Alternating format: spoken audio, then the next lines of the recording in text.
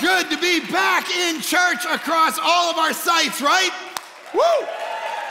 Even here at the Surrey site where we record this, welcome at all of our sites, though. Welcome online. Good to have you part of Village Church. My name is Mark. I am one of the pastors here at the church. I am in charge of kind of overseeing this whole thing and all these crazy staff and all these great volunteers and people who are part of our church, and also preaching and teaching the Bible to you, which is my great honor and privilege. And it is awesome to be with you. We are in the second week of a series that we are calling The 9 Keys to Happiness. And so we talked last week, we rolled out the first one, and it comes from a passage in Galatians, which is a book the Apostle Paul wrote to a church that was full of division, and not that, we have any of that today, but there was a letter that he gave, and he said, how are we going to actually function in life? How are you going to find ultimate happiness in your life?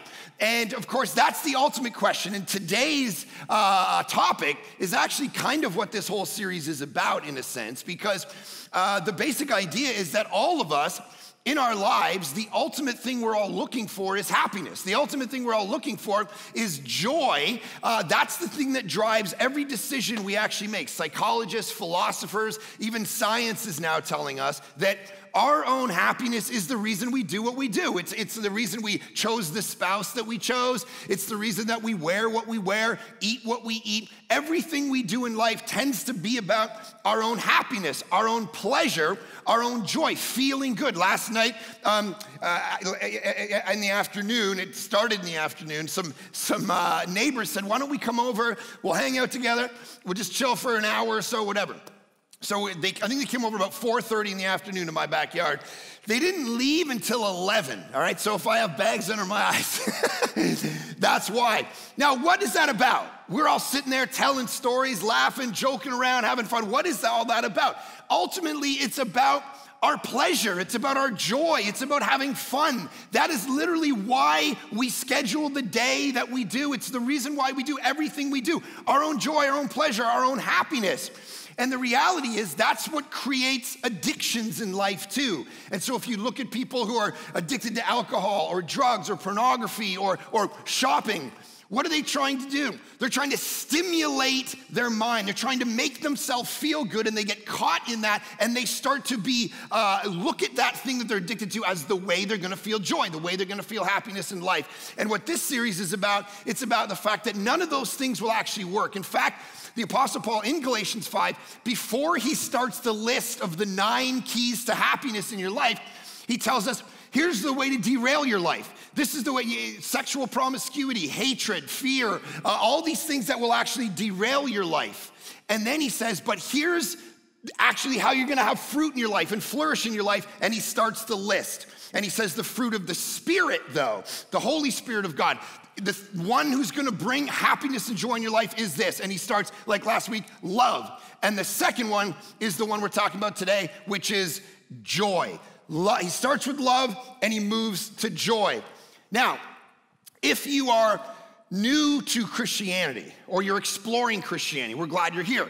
And if you're new to the whole church world, you might actually go, how could joy be something that Christianity is all about? Because the Christians I know certainly don't represent joy in their life, right? And so you might go, okay, if you were to say, what is Christianity all about? I might say it's about truth, or I might say it's about morality, or I might say it's about going to church, or I might say it's about being a good person in the world. But the idea of joy doesn't seem to be the thing that we think about when we think about what's the point of Christianity. And yet, Jesus actually offers this. He says, I have the answer. Listen, I have the answer to the deepest longing of humankind. I have it. And this is why the Psalms talk about the idea that where God leads us in our life is delight forevermore. That's where all this is going.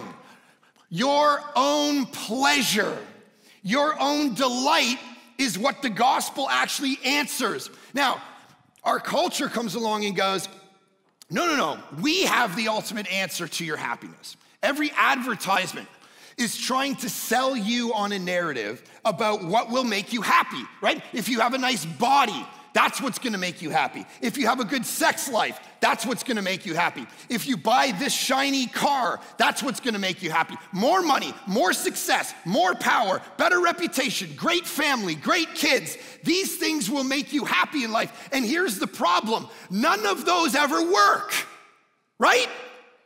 None of those work, man. Like, we try them. And the problem is this, they always end up failing us. Right, like I do a lot of premarital counseling with couples who are gonna get married. And I remember sitting with one couple a couple years ago, and I'm like, okay, just so we get some expectations, how many times are you guys gonna have sex per week? And the guy, without even flinching, just goes, we're gonna have sex 13 times a week. And I said, how'd you get that? He goes, well, twice a day and once on Sunday. Which is like, it's Sabbath, so we're resting or whatever. So it's like, all right, it's like, okay, but that kind of doesn't happen, all right? We know that, like, most people who are married in any of our sites are like, you just laugh, intuitively, because you know that ain't happening. Because people actually end up letting you down, and life doesn't work out the way that you expect it to. And so when we trust to these things, they actually let us down. And so Christianity comes along and it says, I have a secret for you. It's not life fulfillment that's going to make you have happiness in your life. It's soul fulfillment, right? It's not circumstances that are going to create happiness and joy. This driving force of your life that you have every single day, none of that stuff is going to solve it for you. And you know it because you've got those things, and you still wake up unsatisfied ultimately in life, because it's not about life fulfillment. It's about soul fulfillment. And Christianity comes along and it says, I've actually got the answer to that. C.S. Lewis puts it this way. He says, I sometimes wonder if all the pleasures of this world are just not substitutes for joy, that we're trying to get joy from them. So some of you are like, okay, but there's no way Christianity actually cares about this. I could see Christianity caring about the Bible or morality or rules, but not joy. So let me unpack for you a bunch of Bible passages. There could literally be hundreds of them that I go through to show you that the Bible actually cares almost, and I know this sounds crazy, as its top priority about your joy and your happiness. So let me just run through a bunch of them, right? Luke chapter 2, verse 10. The Christmas story.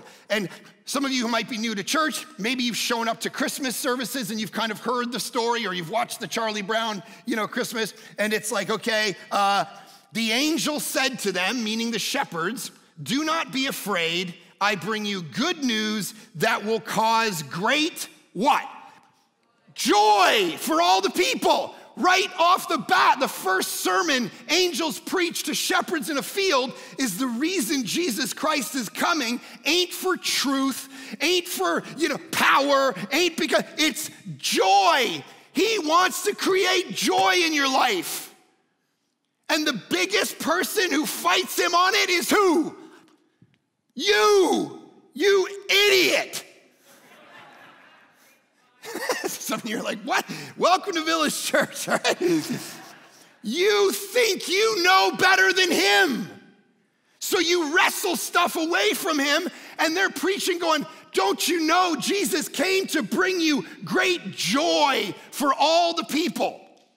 And then he says this, Matthew chapter 13. Here's another example, verse 44. The kingdom of heaven, this is an entire chapter in the book of Matthew based on parables. And he says, the kingdom of heaven is like, and he's constantly saying, the kingdom of heaven is like, is like, is like. And one of them he says, it's like a treasure hidden in a field, which a man found and covered it up. Then, listen to this, in his joy, he goes and sells all that he has and buys that field. That when you find Jesus as a treasure, you're willing to sell everything you've got in order to get him, and the driving motive is what? Joy. He sold all that he had and bought the field. That's the motivation. My whole argument to you today is God has as his ultimate idea of what he's trying to get in your life is your joy. Now, sometimes we try to say, no, I think joy is lots of money and nice car and nice family. And he keeps going, guys, you gotta stop with that because that stuff will ruin you. You can't base your life on that. We'll talk about that. John 15, Jesus says this, these things I have spoken to you, that my joy may be in you and that your joy may be full. Psalm 4, you have put more joy in my heart than they have when their grain and their wine abound. It's like a critique on the way we live our life, guys. All we want is more grain and wine. Some of you build your life around how do I get abounding in grain and wine, abounding in grain and wine. How do I get nice stuff? And he goes, you have put more joy in my heart than they have when they have all that stuff. Proverbs 10, the hope of the righteous brings joy, but the expectation of the wicked will perish. Romans 15, verse 13, may the God of hope fill you with all joy and peace in believing. See, the philosophers, Aristotle, Aquinas, they would talk about the idea that we were made for beauty. And they would say, when you see beauty in the world, you begin to long for God. I think it's true about joy. I think when you see joy in the world, you long for God. We were actually made for joy. John 16, ask and you will receive that your joy may be full. Romans 14, for the kingdom of God is not a matter of eating and drinking, but of righteousness and peace and joy in the Holy Spirit. Literally, I could just keep going, but we never pitch Christianity like this. We never sit our friends down and go, here's why I want you to believe in Jesus. It's not so that you can go to heaven when you die. It's for your joy. And of course, going to heaven when you die is a part of that, but let me have a conversation about your pleasure, about your delight. Don't you think more people might listen to us if we were like, I'm gonna tell you about your own happiness, pleasure, delight, and I'm gonna give you the solution to it. Don't you think they might go, this is actually really interesting versus I'm gonna tell you how to not go to hell and I got 10 minutes. Like, who's gonna get jacked about that? But you show someone, I'm gonna fight for your happiness right now. Your ultimate, yes, in this life, but I'm talking about for the 80 billion years when this life's over. Delight forevermore. Now, some of you are like, man, okay, conceptually it's in the Bible, but I know a lot of Christians and they are not people defined by joy, right? Like the people on social media who are Christians ain't seem to be defined by joy. And when I'm hanging out with Christians, these tend not to be the people defined by joy. I follow a Twitter account called the Church Curmudgeon. And it's just like some face of a guy, he's like, wah, right? It's like that guy. Like, that tends to be how we think about Christianity. And when I first started going to church, I was like 18 years old. I walk into church, and of course, I don't know anything. I didn't grow up in church, so I'm like sitting in the back chairs. I literally walked into a night service, and I had this like full thing of pizza and a pop, and like everyone's sitting there all formal in their like suits. It's like a Baptist church. The orange carpet smells like mothballs, and I'm like walking there, and I sit down with I got my folded pizza, and I'm cracking a Coke. I'm like, I'm just watching the show. And some guy was like, you can't eat pizza in here. This is a sanctuary. I'm like, what the heck's a sanctuary, bro? Get out. And then I'm smoking outside, and I thought I was smoking like in front of some random window, and it turns out it's the senior pastor's office, and the worship team's there, and they're about to go lead worship, and I'm sitting there, and they're like, bro, we're praying for you. You're a disaster. And then one day they had the pulpit up there, and the sanctuary was, no one's in it. So I walked up behind the pulpit and I started preaching. I said, I'm like, I don't know, I'm doing some Pacino speech from Sense of a Woman or something up there, but I'm like preaching. And the guy comes in, get off that pulpit, that's a sacred pulpit, get out of here. Like church curmudgeon, right? Like that's how a lot of you sound in life to the world. We sound like we're just all about stuff we're against. And yet, here's Jesus. He would be going, that is sad if the world knows Christianity for anything but your joy, y'all. It's sad.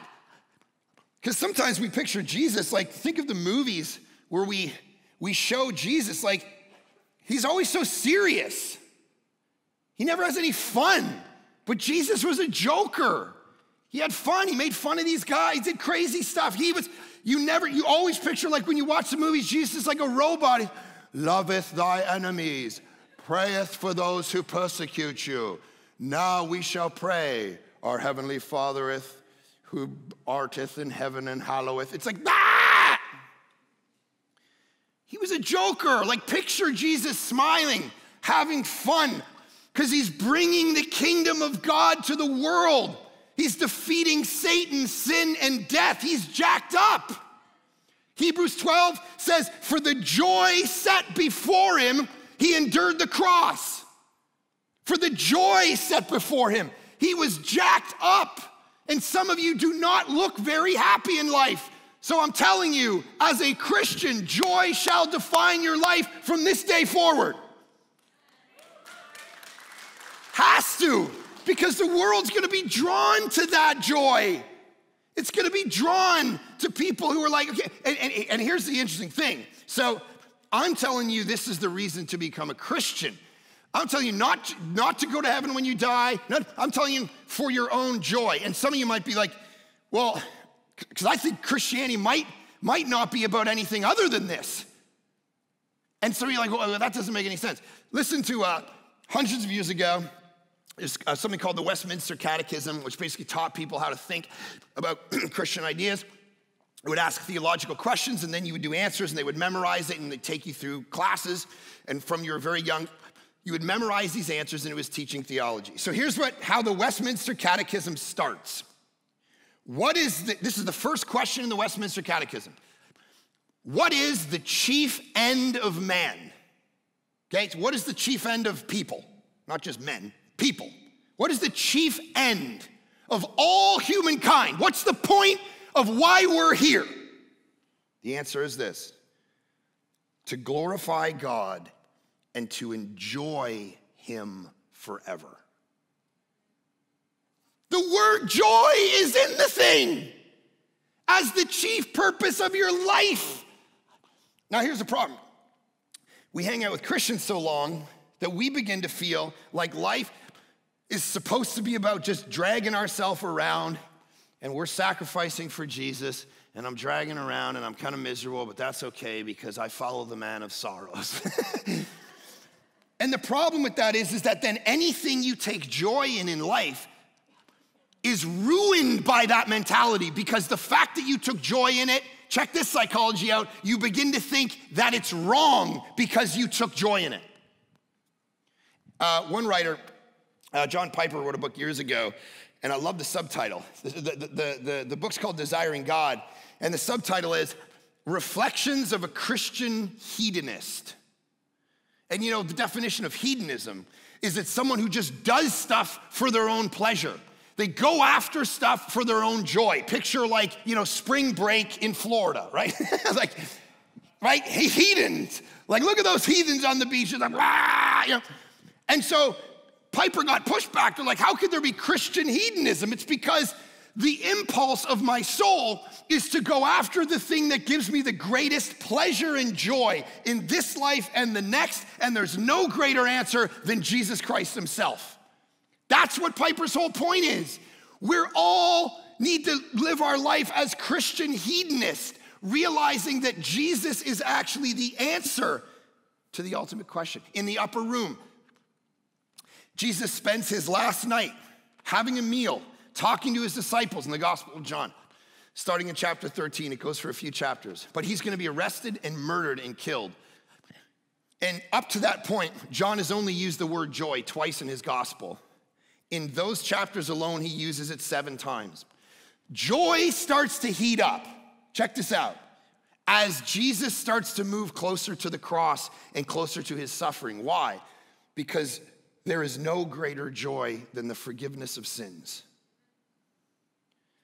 the thing he's about to accomplish for the world, now he starts talking about joy. Now, in the midst of it, he's not just talking about happiness in the way that we use the word, because in the midst of those conversations, he's actually talking about their suffering and their persecution. He's actually saying, you're going to suffer and die just like I am, but he's talking about joy at the same time. It's like he's talking about a deeper joy than you and I could ever understand, a serious joy that doesn't come about through our circumstances in life. It comes about by something more fundamental that's been fulfilled in us. It's like when I was 17 years old, listen, I was having a lot of fun in life.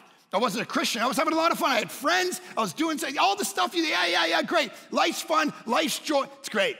But then when I met Jesus, I found the source of that happiness.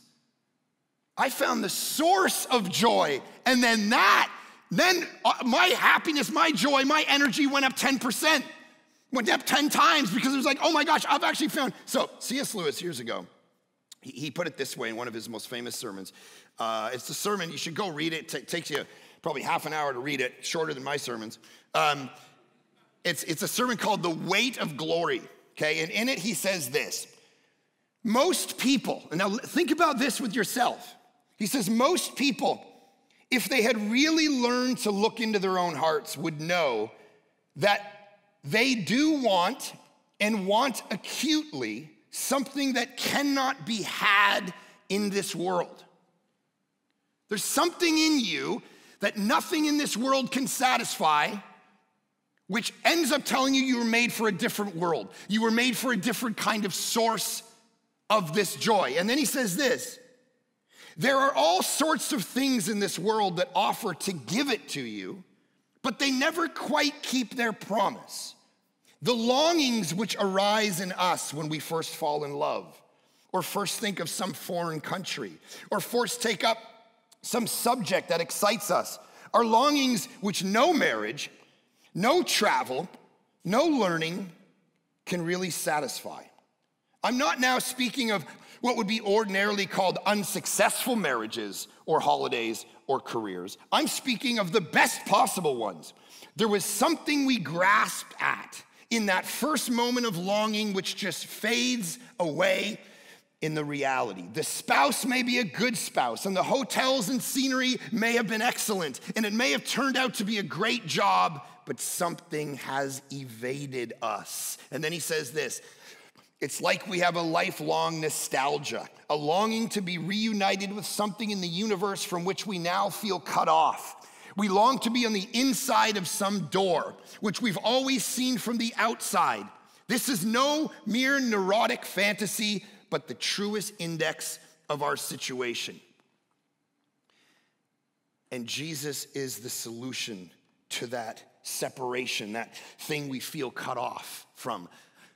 Every morning when you get up and you have a longing to be satisfied and to be more happy than you are now, you gotta understand the answer to that plight is Jesus. That's the point of the gospel. In Philippians chapter 4, so Philippians have been called the epistle of joy, which is kind of crazy because Paul, when he writes it, is where? He's in jail, barely getting any food, getting beaten on, behind bars, has nothing, is totally poor, suffering, in pain, and he writes a letter that has a ton of concepts about joy. Make sure, and he writes these words, Philippians 4, verse 4. If you've been to church ever, you probably heard them. Rejoice in the Lord always. Again, I say, rejoice. It's like, I remember when I was at summer camp when I was 9, they had that song, right? Rejoice in the Lord always. Again, I say, rejoice, rejoice. Get that out of your head. But I would always wrestle with that because it's like, wait a minute. Life sucks sometimes. So how do you rejoice in the Lord always? What is that? What do you mean always? You mean when I can't pay the bills? Rejoice in the Lord always. Again, I say rejoice. Hey, you have a cancer diagnosis. Rejoice in the Lord always. Again, I say. I remember I was sitting at my office before Erin was pregnant. She was 9 months pregnant with our first daughter. And I got a phone call. Hey, I've been hit by a car. I was walking across the street. A car rammed into my stomach. I don't know if the baby's dead. I don't know what's going on. And I'm like on the phone going, how does that happen, first off? Who gets hit by a car anyway, walking across the road? When they're pregnant, you'd think you'd be like, hey, let's be careful in the middle of the day in Ladner. Anyways, didn't say any of that stuff because I'm a good husband. Because I'm thinking if you're pregnant, you should have bubble wrap around you. You're 9 months pregnant. Like, let's just put everybody in a room, bubble wrap them. So anyways, I'm driving to her to find out whether my baby's still alive. You think I'm in the car going, rejoice in the Lord always, again I say rejoice. No, I'm like, this sucks. I'm terrified my baby's not gonna have a heartbeat. See, this is a kind of joy that has to transcend circumstances. He's in prison, he's beaten, he has no food, and he says, rejoice in the Lord always. It's not feel happy. It's, he doesn't want you to deny reality. See, some Christian teachings and even Buddhism or New Age philosophy, it says the way you're gonna rejoice always is to deny reality, that reality and suffering is what some religions call Maya. It's an illusion, and all you need to do is act like that state of reality doesn't exist, and then you can move on and rejoice. I was talking to someone the other day, and they said, during COVID, during this difficult time, I was in my house, I was super stressed about everything going on in the world, and so I would just watch funny television shows. I would never turn on like a drama because I had enough drama going on in the world, so I'd just watch funny shows and I'd laugh and I'd go, hee, everything's fine in the world. But that's to deny reality, and that's not what Christianity asks you to do, not to deny, to recognize it, but to understand that your joy is gonna come from a different place, a deeper soul set, a posture of life. See, the answer is in verse 5. It's the next verse. Rejoice in the Lord always.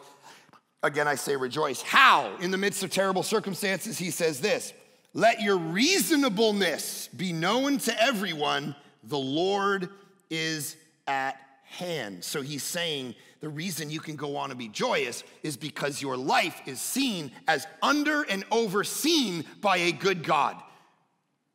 Because if you're an atheist, if you're an agnostic, if you don't believe in God, then all you've got is those circumstances. Of course, life is going to steal your joy. It's going to steal your happiness at every point of contact with suffering at all. But Paul's going, no. If you've got a fundamental shift where your identity is not in those things, then you can transcend when the world tries to. Like I was at this garden party. We were raising money last weekend, and this guy stands up and he's like, he's giving a story about something, and there's like 200 people at this thing, and he's giving some story about his childhood, and then he stops and he pivots and he goes, unlike Mark Clark's sermon illustrations, this story does have a point.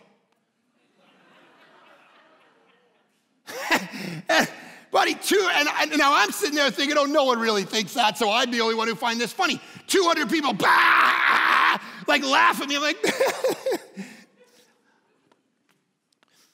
there's people in life that try to steal your joy. They just embarrass you in front of people, make fun of you, talk behind your back, gossip. This guy's membership's been revoked already. I went home and delete. There's people who try to, I'm joking, all right? He's perfectly fine. There's people in life, there's circumstances in life where if you do not have your identity like firm in Jesus, then they're going to destroy you. You're gonna care what people think. You're gonna care, that circumstance is gonna rob you of the very joy that Jesus is giving you. See, if your joy is from your marriage, what happens when that marriage dissolves or your spouse dies? If you get all of your joy and happiness from your spouse, from your husband. I remember watching my mom 10 or 11 years ago go through the death of my stepdad, who was an awesome guy, awesome man. And I remember sitting at the, we had the funeral, and he went down into the ground, and I remember we were the last ones there, and I'm standing with my mom, and she's just sobbing, and she's looking into this hole in the ground, and she's like, I don't want to leave him. It's so cold. It's so cold. I'm like, man, if we derive all of our happiness and joy, man, who's going to save you when you're dying of a broken heart? If you get all of your joy from your body and how fit it is and how great it is and how healthy you are, what happens when all that goes away and that diagnosis happens? Or you just start to get older and things start falling apart a little bit. But all your happiness was there. And now it's being challenged. And what are you going to do? If your kids grow up and one day they leave, hopefully, and get back to my life.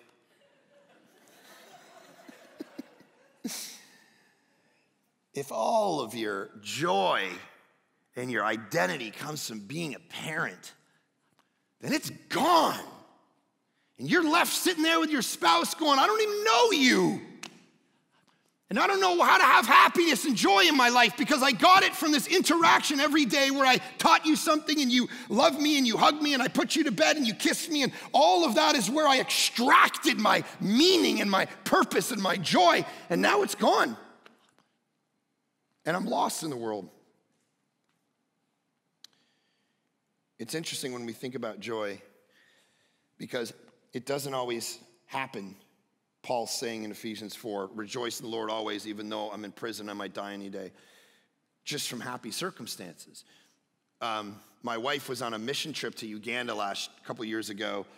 Actually just came back as the pandemic started, March 2020. And when she was in the airport on her way home, she looks over and she sees this baby. And it's attached to its mom, and the mom isn't paying attention. So she's just kind of sitting there. She doesn't speak English, but the baby's kind of hung like this, and my wife can see it's starting to turn blue. And Erin just looks, and she just darts across the airport, grabs and the woman's like, what's going on? She takes the woman up, and she takes the baby out and just starts literally like doing little, and someone's like, come and call, and then paramedics took like 2-3 minutes to get there, and this baby revived, and it was okay. And in that moment, what happened? The airport broke out in celebration. Right? It's like the mom was crying and happy and joyous and laughing, and everyone around is clapping. Why? Because it's not always just in happy scenarios. Sometimes the great happiness comes out of going through the fire. Sometimes the great happiness comes from circumstances you never would have asked for, and that's why he says you can rejoice in the Lord always, because God is the one who's in control. He says the Lord is at hand. He's still moving. He's still working, even in the midst of the difficulty that you will inevitably face in your life. And some of you are like, I have not faced any problems in my life. Just wait. They will be there. My buddy Judd Wilhite, who's a pastor in Vegas, that is a thing. It's amazing. It's this huge church in Las Vegas. 10, 15,000 people in Vegas. And he says this as he preaches to them all the time as they try to find their joy in the lights and the sparkle. He says, you can experience this filling by simply remaining open to the work of God in your life. Only the Spirit can make your joy full, but you can stay open to this filling by creating conditions in your life that are best used by the Spirit. It's not by talking to yourself, be joyous, be joyous, be joyous. It's by being open to the Lord is at hand. It's being open to, man, God, I got to be open in my life to the work of God in my life at all. The best personal example I know of this is the pastor that was the senior pastor of the church that we planted Village Church out of. His name is Paul Johnson. You know, there's people in your life you just meet and you're like, my gosh, why is it that you go through such difficulty in your life? His wife was diagnosed with breast cancer years ago. She passed away. He had 3 kids, and they moved here. He got remarried. They moved here. They were pastoring, and his oldest son, 22 years old, was they'd been here for 5 or 6 years at the time, and he was staying at a house in Langley. And he got up one day and he looked out the window. He heard some shuffling around 2 o'clock in the morning. He looks out the window and a guy looks up at him and he just shoots him. And he dies. And I'm looking at Paul Johnson and he's looking and he's going, you know what? God is still good. I'm like, how? How is that possible? Because Paul has this mentality, and this is what's key. This is what Paul's trying to say in Ephesians 4. You can rejoice in the Lord always because the Lord is at hand, meaning if you have an eternal perspective, then the joy floods in, even in the midst of suffering, because you know, even when your 86 years is done, the delight just intensified by 1,000,000 because you're face to face with joy himself. You're now in the presence of God.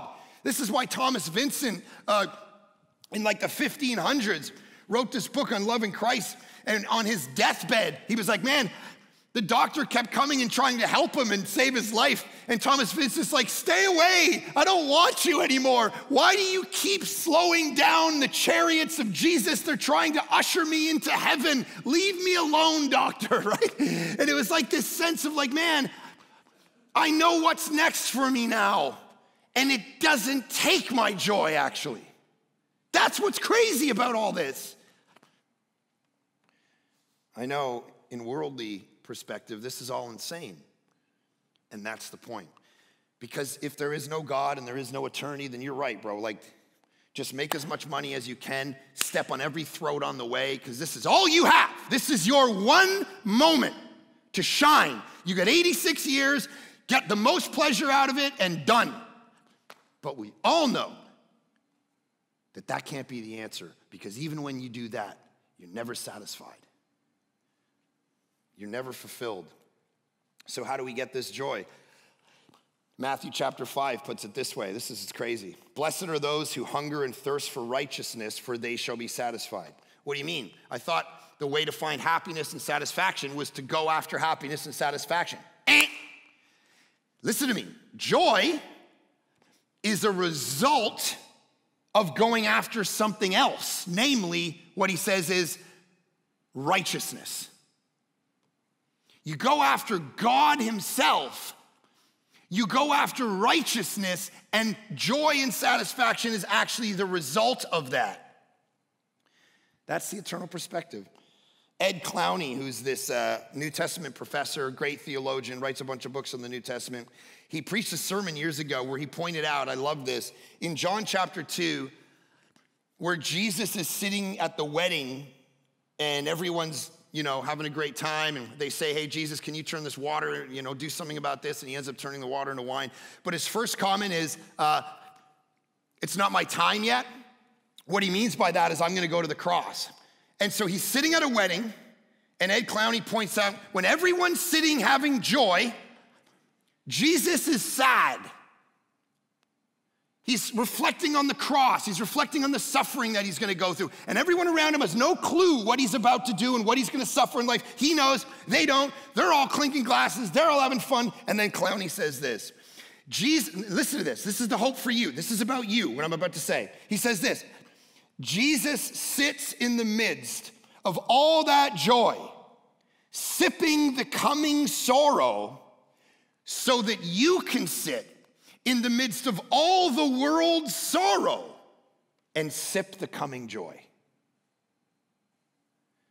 When you know where it's all going, that there is heaven to be had even when we pass away, then you can sit in the midst of the sorrows of your own life and still sip joy. Rejoice in the Lord always. Again, I say rejoice.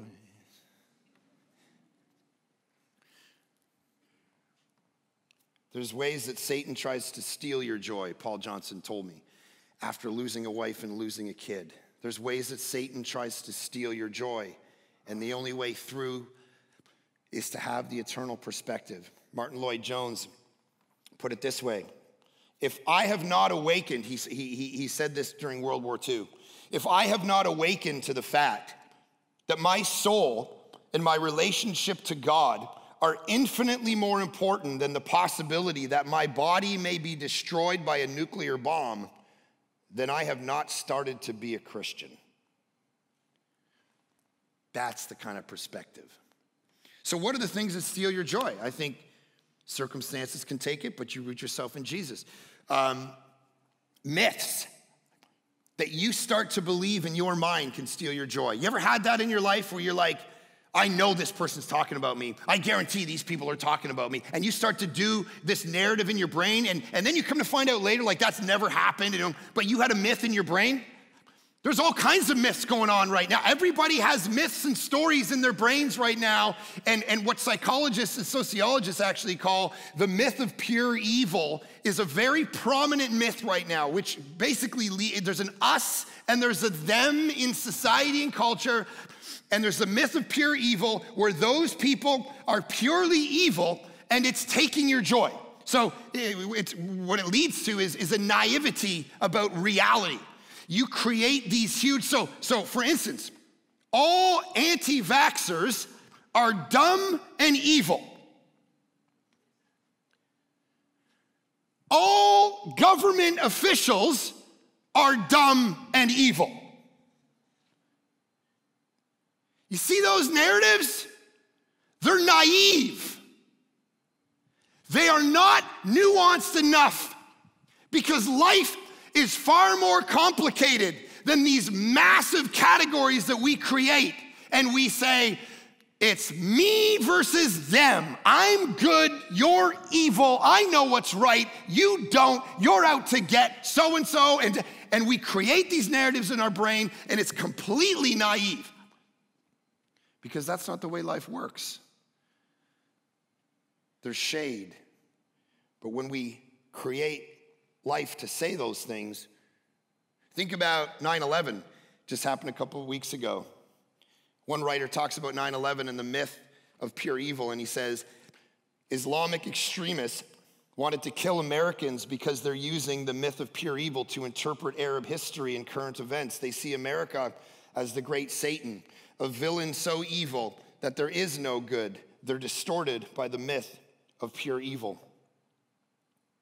That's what we do. And we do it when we look at other people, and it takes our joy. Let me encourage you to understand. Life is far more complicated than the black and white categories we create. And some of you, your souls have shriveled over the last 18 months because you've bought in to these categories of evil on both sides of the political ideological discussion. And it's stealing your joy. I sit with people and I'm trying to work with their real problems, like real life marriage. And I'm sitting with them, okay, we gotta work with this and we gotta figure out your love languages and you guys are fighting a lot. And they're like, yeah, but Trump. I'm like, what the heck? You ain't gonna solve Trump, man. You gotta figure out your marriage. What the heck is going on? And we lose priority, and it takes our joy. One of the great distinctives throughout all history for Christians has not been about being right about everything.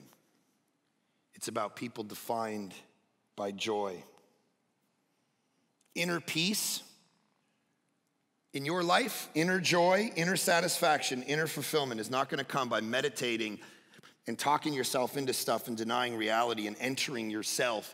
It's by coming to understand something very important. See, here's what I think we've missed. Tony Robbins comes into town and he gets you all pumped up, and he gets you pumped up about you. You're a winner. And everyone pays 20 grand to show up to become successful in life. You're a winner. You should win. You tell yourself you should win. Yes, I can win. I'm a winner. And the reality is, guys, you're losers. Like, hate to tell you, but the Bible disagrees with Tony Robbins. The Bible says we're all a bunch of losers. We are sinful from the core, cannot save ourselves, cannot get to heaven when we die by being a good person and trying really hard and positive thinking our way out of our problems. That is not the way. Listen, look, this week I went golfing with some friends, And we got to like the 12th or 13th hole, and I heard my buddy whispering over in the bush, and I said, what's going on there? He said, well, I think you picked up, you hit the wrong ball. And I'm like, yeah, I did hit the wrong ball. I didn't realize it was my ball. I hit it, and then I went and I found my ball. He's like, yeah, that's a 2-stroke penalty. I'm like, yeah, it's a 2-stroke penalty if we're on the PGA Tour, bro. We're all a bunch of 15 handicaps. No one plays by that rule in the history of time. He's like, you know what? I'm sick of you. And I said, I'm sick of you. And we started fighting on the golf course, and he left the golf course. 12th hole, I was like, dude, we're not even done yet. And he leaves. And the other 2 guys we're with are like, oh gosh, and they just kept walking. And I get home and my family's like, how'd it go? I'm like, well, me and this guy fought on the golf course. And my kids are looking at me. And it's at that point that I realize how ridiculous this is. When my 10-year-old's blinking, trying to rationally make sense of the story. Yeah, but he said he hit my ball. I didn't mean to hit the ball. I had a 2-stroke penalty of 15 handicaps. And they're like, so what happened? I'm like, he left. He left. You're 40-year-old men screaming at each other on a golf course. Dad, you're a loser. And I called him the next day and we're apologizing. I'm sorry, man. I was in a mood. I'm sorry too, bro. I love you, bro. What a loser. I am a loser, man. And so are you. And the more you keep trusting in yourself, the more you're gonna disappoint yourself, and the more you're gonna get crushed under the weight, and you will never experience joy, because the one thing I can guarantee is the common denominator in your life that steals joy is you. Which is why we call Jesus the Savior, not you. He saves you not only from sin, not only from Satan, he saves you from yourself. And so, Lord Jesus, I pray for those of us driven, as all of us are, to experience pleasure, joy, delight forevermore, that we would realize that that is only found in you, the one who suffered on our behalf, who shed his blood for our sin, who rose again for our salvation, to save us from the silliness of what we try to go after, to give us happiness. And that it's only found in you. And that if we run after you, the joy is to follow. Not as a reward, but as the natural outflow of finding the source of joy and happiness. You.